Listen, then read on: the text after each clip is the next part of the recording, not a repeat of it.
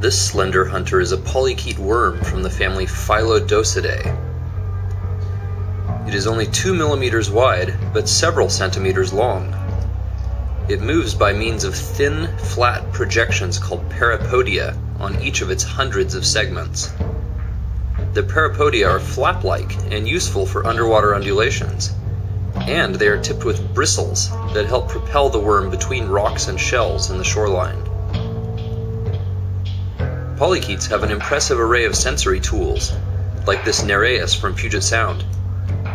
They hunt by means of an eversible pharynx, which consists of a pair of hooks deep in the throat.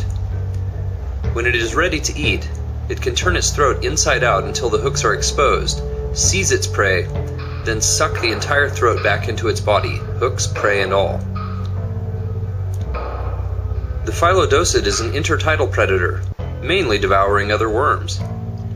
It has hundreds of segments, each of which contains an independent excretory organ.